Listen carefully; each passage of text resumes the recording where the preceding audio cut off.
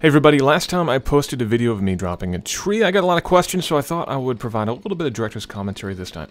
This is about a 60 or 70 foot tall dead pine tree that was sitting right next to my driveway. My house is actually right behind the camera, so I needed to make sure that I fell this in the right direction. And unfortunately, the tree was leaning in the wrong direction. It was leaning toward my house, so I actually need to fell it into the woods, you can see, away from the camera and away from my house and everything else that I want to keep safe. So the tree is leaning the wrong way, which means this is going to take a little bit of time for me to get this down and do it correctly. Right now I'm cutting the notch in the front of the tree. This is basically setting the hinge that the tree is going to fall down. Roughly a 70-degree notch, more or less, is what I'm aiming for. You can see I'm kind of taking my time to make sure that I get this right before I move on to the next step.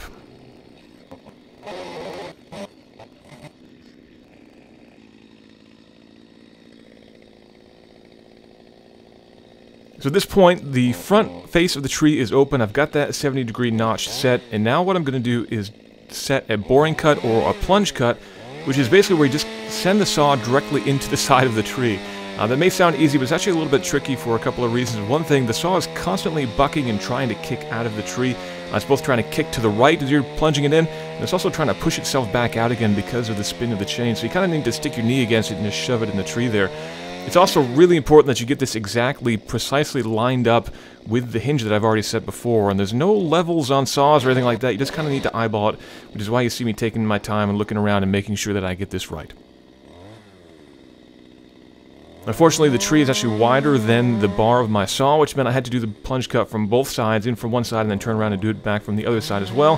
And again, really important that these two cuts meet in the middle in a perfect way, so again, taking my time, making sure I get both cuts set just right.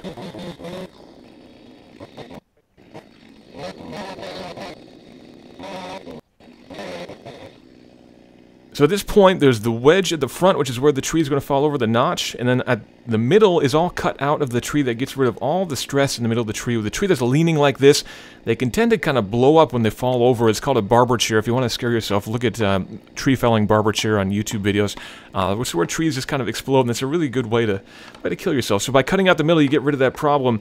And at this point now, there's about 1.5 inches of wood left at the back of the tree that's holding it up in theory. But since it's leaning the wrong way, I actually need to use wedges to make it fall over. So I've got a couple of wedges I've stuck in the sides of that cut that I just made, and I'm realizing that the little hatchet I was using was not big enough to drive the wedges in. So I went and grabbed my maul to push those in a little bit harder.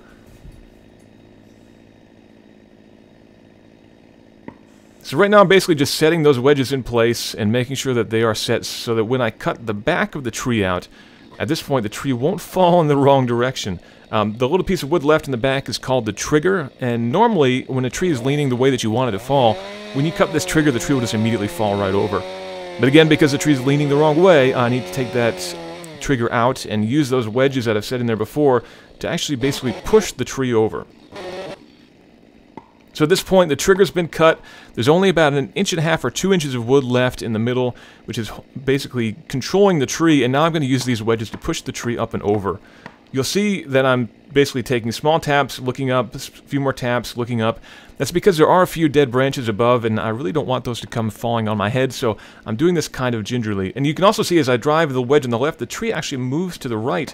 As I drive the right wedge in, the tree moves to the left. You're basically, again, jacking the tree up, and I need to lift it up and over that tipping point to get it to lean the right way and then fall the direction that I want it to.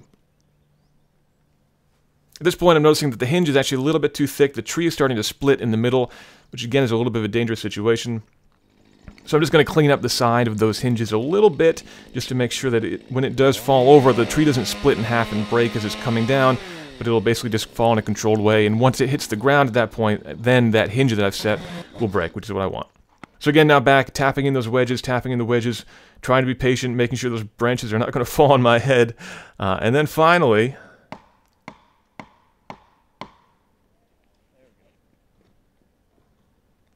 there we go. So I had a real narrow window to get this tree to fall down. I knew there was one branch that was going to catch, as you can see, but I didn't really want the tree to get hung up. That's a bad thing. If you drop a tree and it gets stuck in another tree, you've basically just doubled your workload. But it went down safely exactly where I wanted it. So there you go. Don't try this at home, kids.